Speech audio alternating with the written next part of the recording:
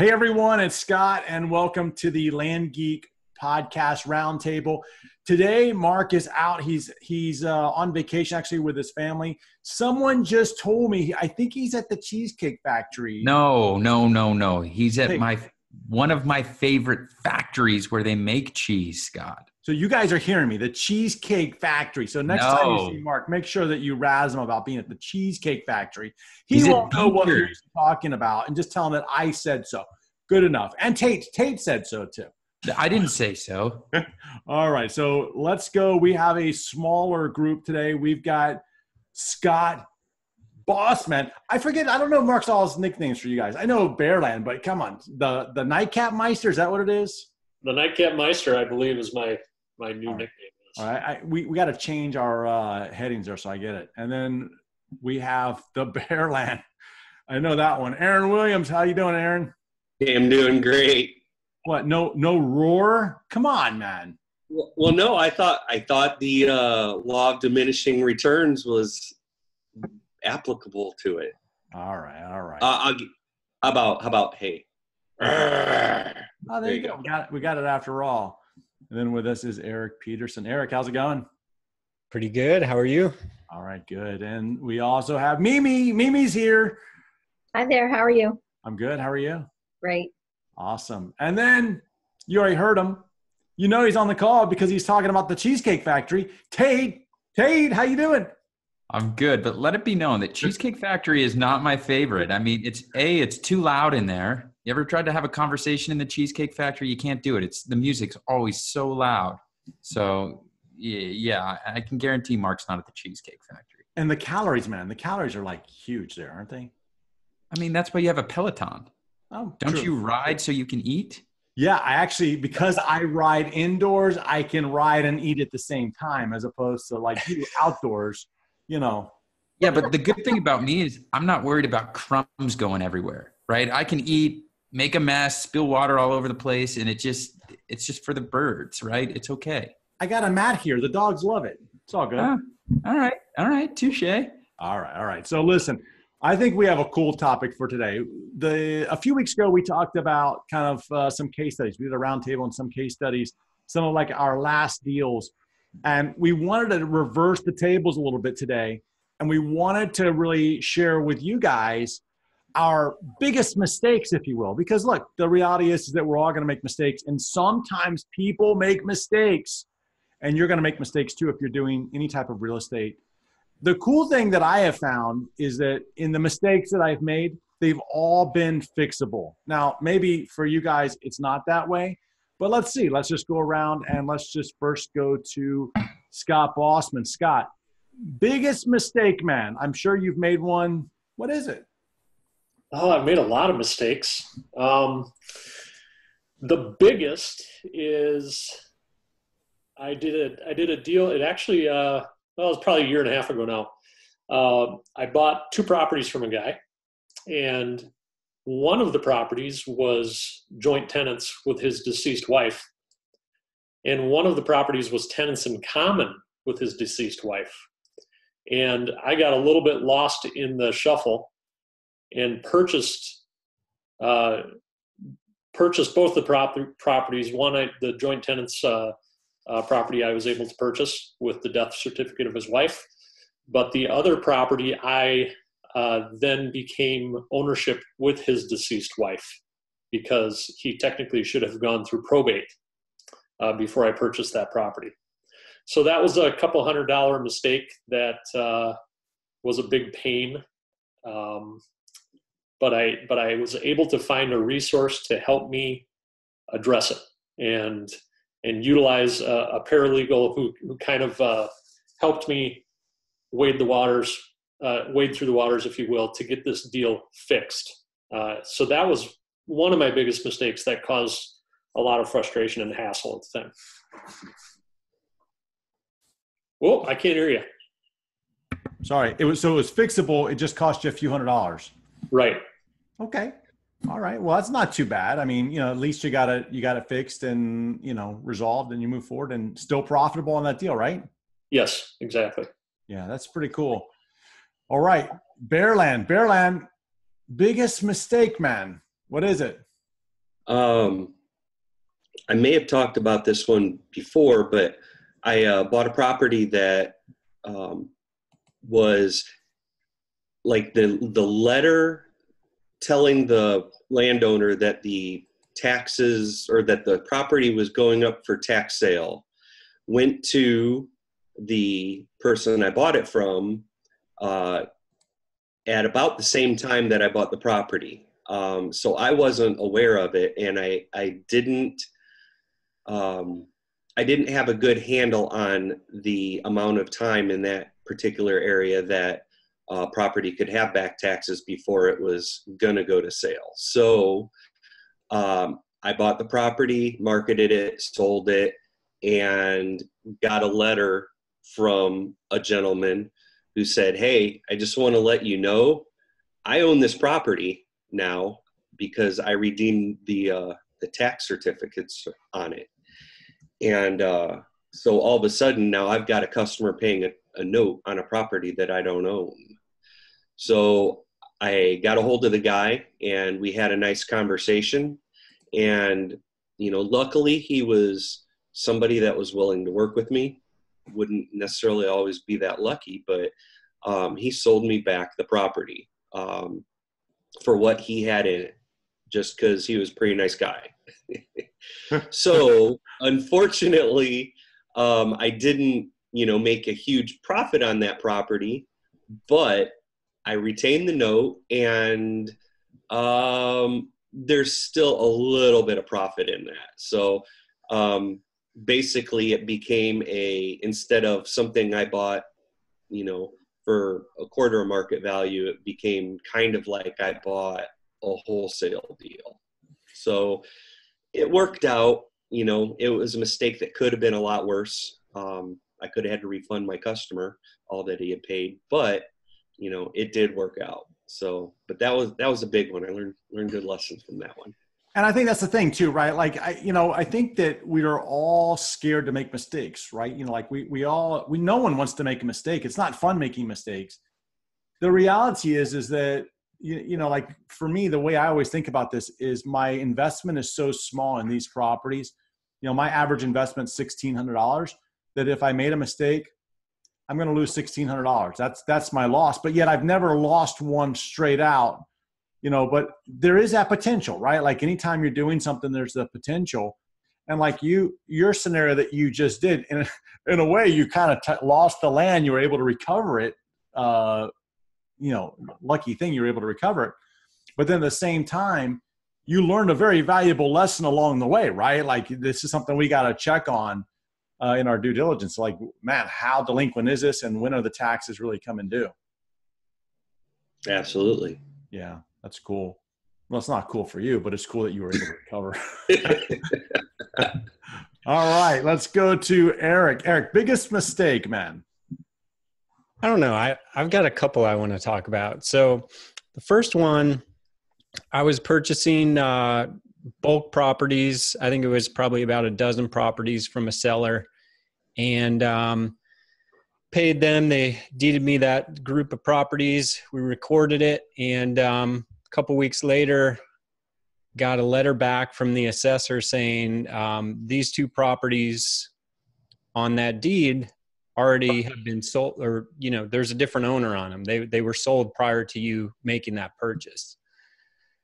And in the meantime, I had actually taken a deposit to wholesale one of those.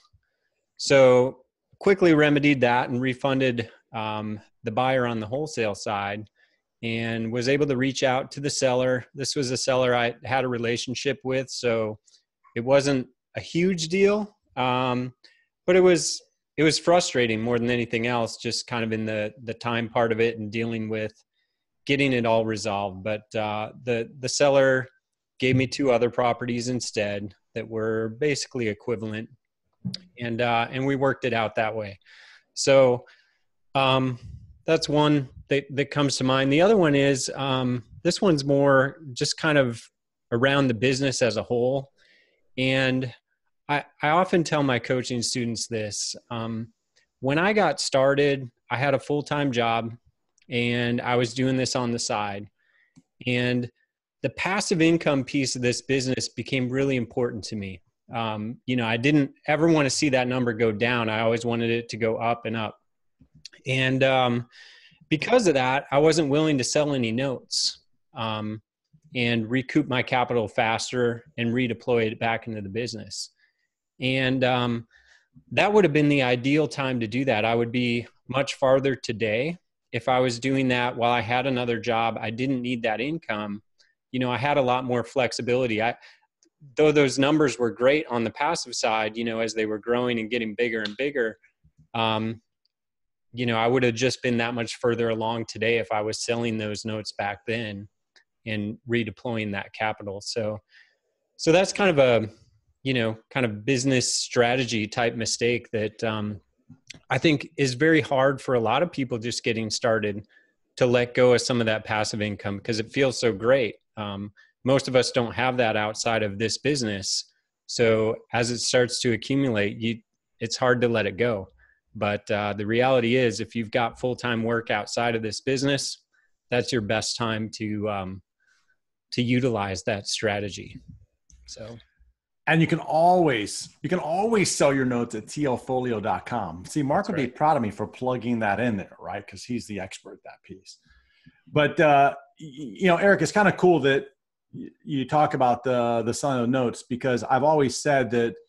And I did the same thing, right? Like I wanted that passive income, but while I didn't need the money, I went off and sold some of my notes to generate more capital to go buy more properties. And I talk about this in flight school. I talk about it, and every time I talk about my story, I talk about the fact that I leveraged other people's money. And to me, the safest way to do that is through selling just a portion of the note, sell 12 months of the note payment and move on. Now, the other component to that is, to me, it's a lot like playing Monopoly when you do that, because if you've ever played Monopoly, you know that like you go around the board and the goal is to collect as many properties as you can. And clearly you can't go out and you can't put a hotel, you can't buy the property and then put a hotel on it, right? Like that's not the way that the rules work. But the more of these properties that you can accumulate on your first few times around the board, well, that's going to set you up for success later on. And I look at this the same way, as like if I can pair off some of that passive income that I'm generating today, and I wouldn't say pair off all of it. Like I always say, like stick to a 50%, maximum of 50%. So if you have $200 a month coming in, we'll only sell one of the notes, or $100 of that particular passive income stream. Because what you want to do is you want to be able to go around in that first few years and gather as many of these properties as you can. And then as the first 12 months come along and you cycle through it, all of a sudden now you've taken someone else's capital and you've went out and deployed it at a much higher rate, and you've bought all these other properties, and then your passive income is some substantial number higher. It's not necessarily 10x, but it all depends on how you deploy it. But if you deploy someone else's money, you're freeing up capital today to go do it. It just, to me, it's a no-brainer. But I get it. People want to hold on to it and protect it, and I would too. So I'm glad that you kind of looked at that and found that solution too. That's cool. Yeah. Mimi, what's your biggest mistake? So I talked about it at the last boot camp. I had an accepted offer from a guy for like $1,175, $1,175. And he was a trucker who was traveling, so he let his friend work with me on the transaction. So, it was to buy the property, okay? So I went and, it was to buy the property. Right? So I paid him for the property $1,175. And the guy's friend calls me back and goes, "You're a zero short. You owe us like $11,000 more dollars." They thought, or he thought it was $11,750. So my stress level went through the roof. I was so stressed out. And the trucker and his friend were sending me the meanest, most obnoxious texts. And it was really upsetting to me, and threatening to go to the sheriff. And as a woman, I was really upset, but I would stop reading my texts and I would have my husband kind of scan them for anything that was important, like if my daughter come pick me up, because I was so afraid to look at my phone. And so literally I was so afraid. I went back the next day. I swapped the deeds back so that he had the property. And I called the guy, you're going to send me my money back, right? And, well, I'm on a 4-day trip. 4 days later. Well, I spent the money. And I was so stressed out, and I knew my husband was going to be so upset with me. But the check did come. It took about 10 days. But I don't know how that happened. I think it was because there was a middleman involved. He had accepted the offer on the offer letter, the piece of paper. But the friend saw how professional I was during the whole time, and that I didn't get nasty in response to what they were saying to me, that he's now looking at buying a really big piece of property from me. So I made a friend and a client in the process just because I kept my cool and remained professional about the whole thing. But God, it was so stressful. I mean, that is a very important part, like being able to like remain professional, remain, honest and transparent about it. And if you make a mistake or if there's a confusion, just give back the money. Like to me, that's the fastest way to build credibility around. And we actually had a guy that bought a property from us back in November, and he made his down payment of like $75. Okay. And then he made his first month payment of like a couple $100. And then he stopped making payments, and he was actually delinquent. And we called him. We're like, hey, what's going on? And he's like, well, you're not going to give me the deed on the property, and I can't do what I want until after it's paid off. We're like, that's right. He's like, well, this isn't going to work. And I'm like, well, just pay off the deed or pay 50%, some substantial amount, so I know that you're in. He's like, no, I'm not going to do that. And I want all my money back because you misled me. And he was after the 90-day return period, like the swap period. And plus he was delinquent, which kind of negates that anyway, in my opinion. And, he was talking to the sales rep that he dealt with, and she's like, I don't want to give him back his money. And I'm like, he's going to be an energy vampire. Give him back his money. And she's like, I'm not giving him back his doc fee. I said, give him back his money. So she gave him back the money. I'm like, it's not worth it, right? Like, even if it was a cash deal, if you're not going to be fun to work with, man, get rid of that guy and move on to somebody else, because life's too short. And so, like you said, like you could have argued over it and said, no, this is the way that it is. The reality is you did the right thing, even though they were wrong. And look, you'll probably get a big sale out of it. You'll probably make more money than what you could have off the other one. Yeah. Maybe. Awesome. Yep. That's a good story. Watch out for those truck drivers to calling Mimi, man. The terrorist hunter. You don't want to mess with me. You should have been like, listen, do you know who I am? I don't think you realize. You don't know who you're messing with, Jack. Well, I'm tracking you right now. Look up. You see that drone? Oh, no, you don't? That's exactly Run now. You better run. And I still can see you. I guess I realized, make sure I have the money before I file the deed. That was a big lesson in that. Yeah. Good point. Good point. All right. Tate the Big Papa, man. Big mistakes? What is it? I've made a few good mistakes. One mistake most recently that we made was we double sold a property for cash both times.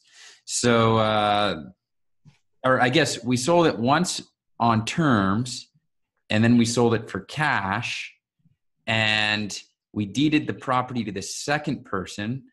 And we just made a mistake when we entered the APN into LG Pass. So we had the last digit was supposed to be a 0, and we hit 1.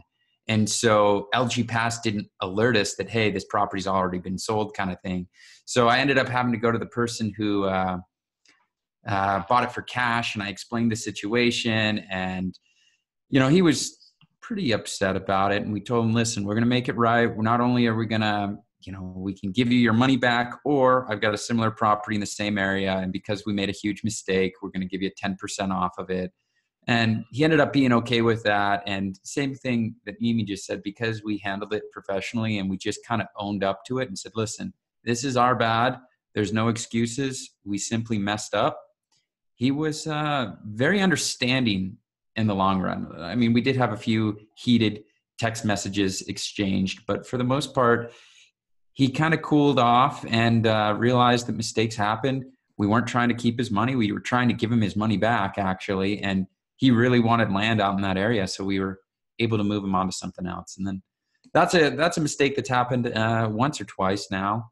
But one of my biggest mistakes ever was when I first got started, I found this honey hole where I could buy lots for like $100, $150 a piece. And I could sell them for cash for like $4,500. And I did like 5 or 6 of these deals.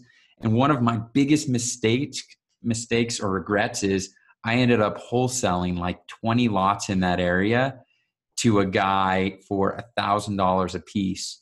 And because he bought them for $1,000, he took them to the marketplace and ended up selling them for like $2,500 cash and just destroyed the market there. And I regret doing that so much because I was sitting on 20 properties, but I got distracted by like the quick money and let him go for something that I shouldn't have done. Now I was happy at the time, right? I made $800 and everything was great. And then I went out and used that money and bought more land in that area and tried marketing them at $4,500. And because he sold all of those for so cheap, people weren't willing to pay that anymore. So that was one of my biggest mistakes.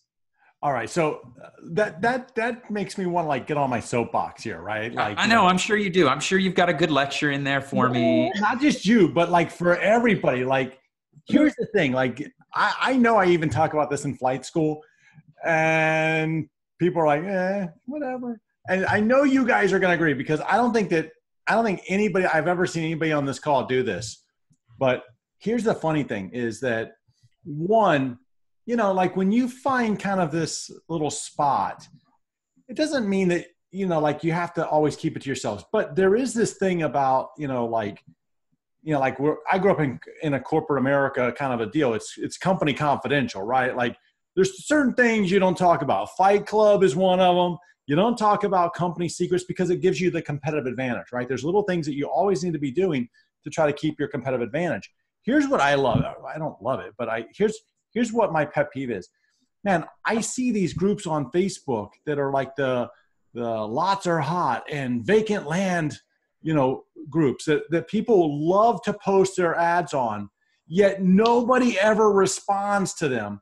And I swear these groups are set up by other land investors to see where other land investors are investing. They are. Why are you wasting your time posting there? I completely agree. I mean, does anybody disagree with me? Like, you guys have any success with that? I'll look in the feed to see if anyone's responding, and I never really see any responses. Nobody. They're like, hey, I'm going to post here. You're posting the other land investors, which is cool, but now I know where you are. That's one of the things I don't like about Facebook, man. Like, hey, let's just all share. It's like, thanks for giving me an inside look at your inventory, right? I mean, I guess you could argue that kind of Landmodo does the same thing, but I don't know. I guess it doesn't really matter, right? I don't know. It depends. It matters to you. But Scott. Look, to me, if you're going to post on Facebook, do what Mimi teaches, which is go to the market or go to the buy-sell groups, the local buy-sell groups. These things that are like lots are hot and everybody loves land. Nobody loves land except for you and me. That's it. And even then, I'm not sure that we love land. Like, we love the income stream that it produces, but the land to me is like, okay, cool. All right, I get off my soapbox now. And I will talk about kind of my a mistake that we just recently made. And this is one that was, look, we've made mistakes along the way. I've done the Scott Bossman mistake where you buy it and it's tenants in common or something else. And I probably made all these mistakes too. I don't know. Somewhere along the way, you can always make them better. But this one that we just did absolutely kills me. Here it is. We went out, we bought a property, and it was held joint tenants with rights of survivorship. Cool, right? The husband's deceased. No problem. Give us the death certificate. They did. So we bought this thing. We present the death certificate to the county. They record it. All is good. We sold the property for cash. The problem is that on the death certificate where it says marital status, it marked that he was divorced, not married. Therefore, because that death certificate was marked divorced, the joint tenants with rights of survivorship, which doesn't really make sense to me because it should transfer. The joint tenants with rights of survivorship split, and the fact is that they're telling us now we have to go through probate to clear that off. So we're fighting with the county right now to kind of get that resolved, because joint tenants with rights of survivorship is joint tenants with rights of survivorship. Period. In the story. Doesn't matter. In our opinion, doesn't matter if they're divorced or not. They still have the right to it. So that's what we're working on. And that's kind of my biggest mistake right now. And I'll let you guys know how it works out. Okay. So I'm sure we can get it fixed. Good luck. All right. Let's transition over to who's got the tip of the week. I didn't even ask in advance.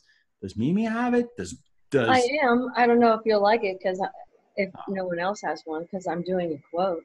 Okay, go ahead. I love quotes. Don't tell Mike Zano that, but go ahead. I wrote it on an email this week. I just love this. It's by Peter Drucker. Entrepreneurship is neither a science nor an art. It's a practice. So keep practicing. Yeah, that's a good one. Keep practicing. Keep growing your business, and it's never done. If it's done, you're done. I always, everyone says, "Oh, you can do this. You just got to keep going." And I doubt myself. I think they can do it, but maybe I'm not going to be a good salesman. They can do it. Maybe I'm not going to make sound business decisions. Well, I just need to keep practicing, and it's working. Yeah. All right. Listen, that's a good quote, by the way, Mimi. Listen, if you are interested in learning how to scale your business, check out Flight School. Scott, the link is thelandgeek.com/training. Training to schedule a call with Mike Zane or myself to talk about Flight School. You guys have got, if you're on this call and you haven't taken action, please do yourself a favor. Talk to Scott Bossman. Talk to Mike Zano. Figure out how you can plug yourself in, whether it's Flight School, the Investor's Toolkit, other types of training are available. Understand how you can scale your business. You can do it and to create the lifestyle that you want. And then you can, be on here and you can we can debate Facebook groups for land only or not. That's a good question for the group too. Should you do it or not? Let's see what you guys say. And take action. Learn more at thelandgeek.com/training. I look forward to teaching you and showing you how I built my business. And that's what we do in Flight School. Learn how you can grow your passive income. That's a great start to go. Also, you can get lots that's looking over Tate's shoulder. Don't forget about that. Who doesn't want to look over Tate's shoulder? I'm on this call right now. I'm looking over his shoulder the other way, and I'm wondering what's on his screen right now. What's he doing? Don't you guys want to know what he's doing right now? I do. I hope he's paying attention to this call. Yeah. I'm multitasking, Eric. I'm multitasking. Yeah. There is no such thing. All right. So let's do this. Ready? Bearland's got to mute himself. 1, 2, 3. Let freedom ring. All right. Thanks, everybody. Tate, what is on your screen right now, man? Very nice. The bike race. Oh, okay. Just watching it like on the other screen. I mean, yeah. I'm not sure about that. What we need the ability to like spot check everybody's screen. Show me what's on your screen right now. That's why I have the iPad beside me. Oh, so in case we did the spot check, Mimi's clean. For the Bachelor. iPad over here, though. That's what you need in Flight School, I bet. Make sure they're paying attention. Yeah. Not browsing Facebook. That would be good. But you know where we won't need that is in Flight School Live, because we'll be able to see them right there. We'll be able to wander the room. What are you doing? Why are you on Facebook now? No, we need to get a ruler. We need to get a ruler, right? Like, oh yeah. As soon as they change tabs, I got the mini bat. We got the mini bat. Don't worry. That's good too. We don't need a ruler. We'll start breaking mini bats. How about one of those electric fly swatters? Listen, that would you be bring the big bat for that weekend, Scott. What I can see this now. Like we got the mini bat. I need the ones that break very easily, like these breakable mini bats. So then I'm like, you're gonna mail, and I slam it on the desk, and it breaks into pieces.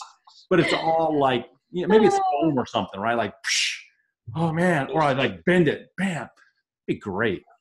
They're like those stage bottles. They're made from sugars. Yeah, that's it. That's exactly what I need. Sugar to go flying around my office. Your dog will be happy. My dog will die from the sugar. Thanks to Bearland. Bearland's killing my dogs over here. Hey. What's the Tate? You going to the Cheesecake Factory for lunch now? Yeah, totally. How'd you get on that? Went from the donuts. What was with the donut boxer? Donuts. Oh, you like that? That was just Out biking. What was that? I was just out eating some donuts and wanted to brag and show you guys that you could be eating donuts too. I mean, So funny. no, Mark's he's on a vacation and he's eating at one of my favorite places that I like to go to buy cheese. Not at the Cheesecake Factory. They sell cheese at the Cheesecake Factory? Yeah. I thought it was I don't eat cheesecake. at the Cheesecake Factory. Like I said, it's too loud. It's like having a meal by yourself there. Yeah. We're gonna be able to twist this for years and years and years to come. I know we are. That's There his is a favorite cheesecake down the restaurant. street from me. Sometimes I go and pick up cheesecake to go, though. Yeah. You're saying it's loud, man. Like, It's so loud. but Tate, you're acting like an old man with a hearing aid, man. Listen, I only go to daytime movies. I go to bed, early. I'm trying to get up early in the morning. Like, I'm not, to me, Discipline. like seeing a movie when the teenagers are out of school, that's like the worst thing in the world, right? I want to be. Well, you don't like it when the older kids are there? Yeah, they're just loud and they're always texting one another. I like it with the seniors because they're respectful. I mean, sometimes when they whisper, it's not a whisper. But other than that, they're really good moviegoers. They're content. They sit down. They're not up and down. I'm an old man trapped in the body of a 29-year-old, Scott. All right, man. Geez, Tate, I don't know what to do with you, but go to the Cheesecake Factory, man. All right, guys. We'll see you guys later. But